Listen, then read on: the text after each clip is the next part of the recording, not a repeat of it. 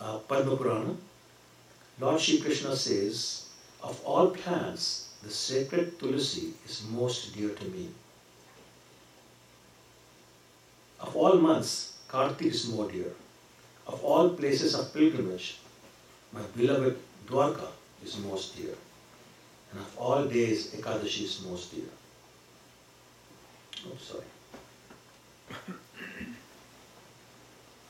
As Satyuga is the best of the yugas, as the Vedas are the best among scriptures, as Ganga is best of rivers, so Kartik is the best of months, the most dear to Lord Krishna from his Skanda Purana.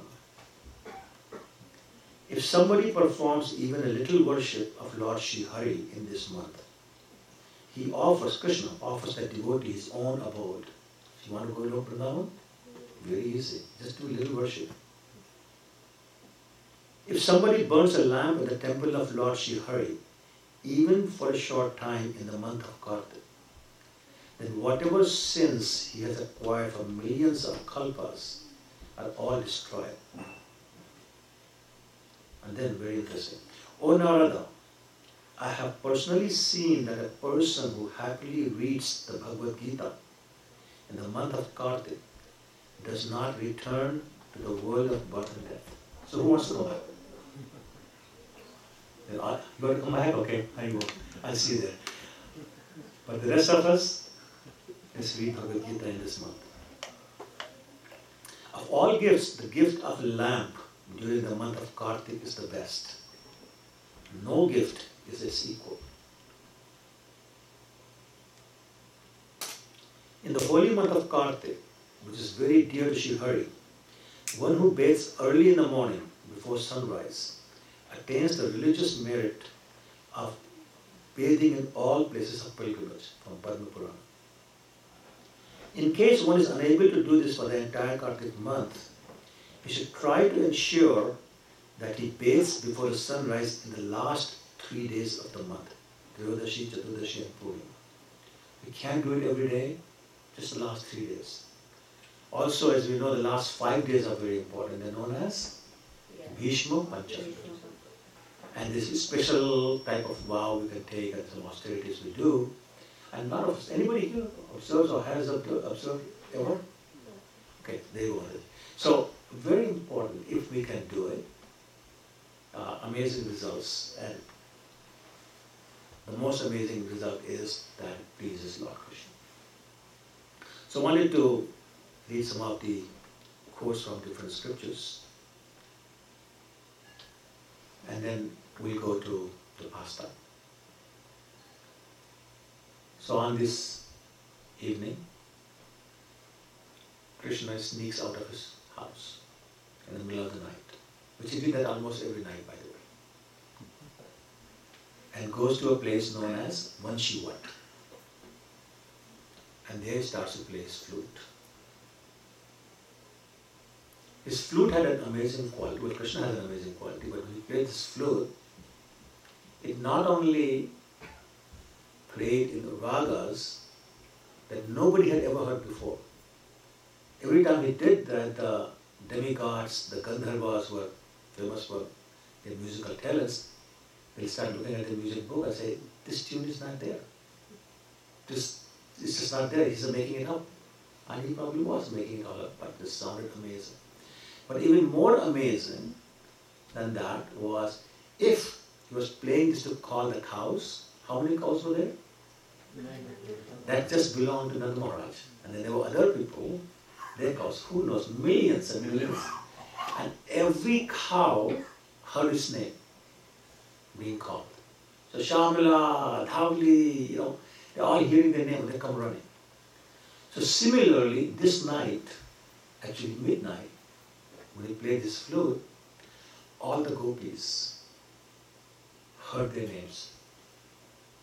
And some were sleeping, some were doing some house chores, some were there with their husbands, some with their mother-in-law or their children.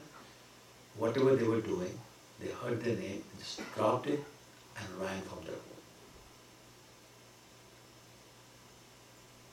In the middle of the night, not worrying about who will say what, not worrying about the wild animals who are in the forest, not worrying about stepping on sharp stones or thorns or whatever, because they were all bare feet.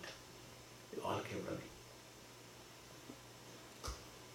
Does anybody know how many gopis were there on this night?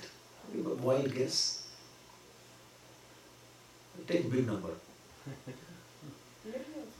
How many? Just say a number. 108. Sorry? 108. One? 108. Oh no, way more than that. No, millions. Yeah, in millions, but how many millions? Millions. 16,000? No, you think about wives or something. The gopis in Vrindavan for this Rasila. How many millions? Just ballpark. 16. 16 million? Who said that? Okay. 3 billion. Oh my God. This is according to Srimad Bhagavatam, so I'm not making it up. God. 3 billion gopis. They all showed up. Don't try to understand how they all fit Were you there. all in Vrindavan? Yeah. In good Vrindavan. question. In Vrindavan. This is why Vrindavan is not physical, it's not material, it's transcendental. Yes. So, you heard of it? Yeah, okay. It's transcendental, therefore, yeah, they all fit. Not only that, let me tell you another thing. If you go in Vrindavan today, like Brij Mandal, and you want to go from what is Vrindavan today to, let's say, Kambiwan, or Barsana, or Nandagram, it seems like very far away. But Krishna and Radha will get there in a couple of minutes. How is that possible? Because it's like lotus flower with all its petals. That's the design of that Brij Mandal. And transcendentally it contracts and expands. So for example, when Radha is coming to Krishna, it contracts quickly. But when Radha's mother-in-law says, "I'm not coming," it expands. So it takes a very long time for them to get there. So that's the quality of Vrindavan, it's a transcendental place. So that's 3 billion was just the gopis for him. Don't forget the gopis for Lord Balaram. Don't forget the parents, children. Who knows how many billions of people were there? That's all in a tiny place called, well, Brij Mandal. It's not just Vrindavan, Brij Mandal. It's actually scientifically proven too. Somebody made a, at midnight in the month of Kartika. Uh-huh. So they used the infrasonic cameras, they Yeah, yeah. the study of ghosts. So they went there and they can actually hear, the movements, and the camera was catching the movement. Wow. And the sounds, and as millions and billions of people are dancing around that Krishna. Wow. It is actually a truth. It has been scientifically proven. Haribol. That something happened there. It's not just in scripture. Yeah, thank you. I appreciate that. Yeah. By the way, do you know how long that dance lasted? Yes. Wild guess. Wild guess. How many years? Yes. How many? Then I just gave it up, but how many? This is Brahma days. One Brahma day. Well, she's right. 1 Brahman night, which is the same amount. That's 4.3 billion years. That's one night of Rasa Leela.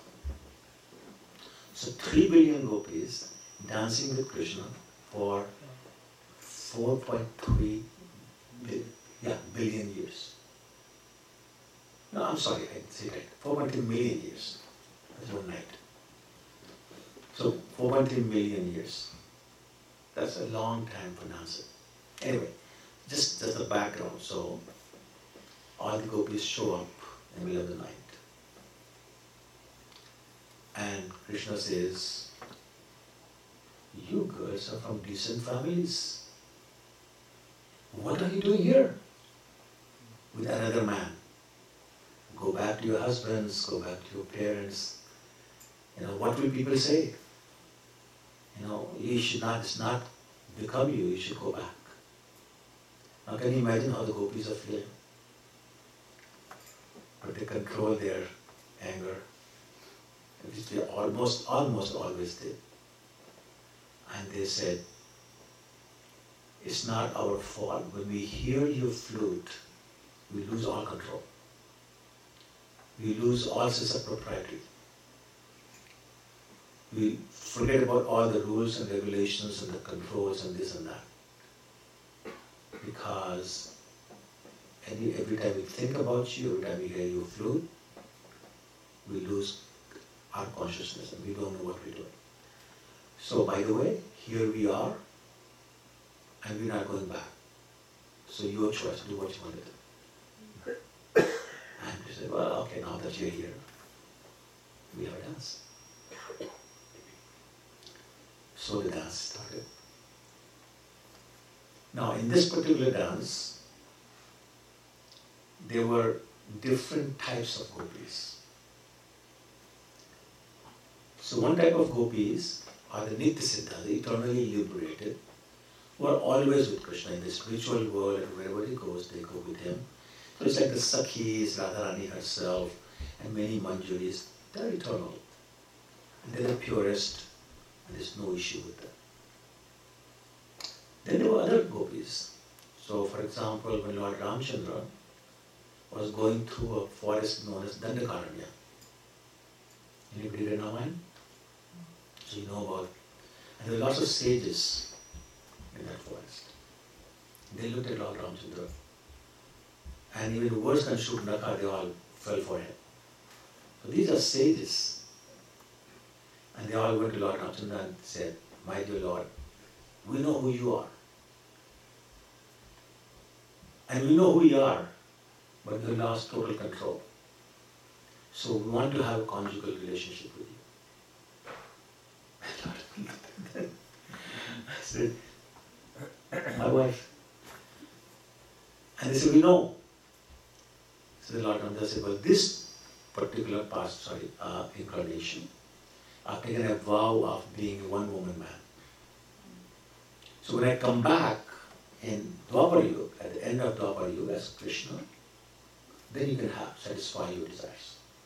So those sages had come in as gopis. Some of the demigods had also been asked to take the form of the gopis, so they were there.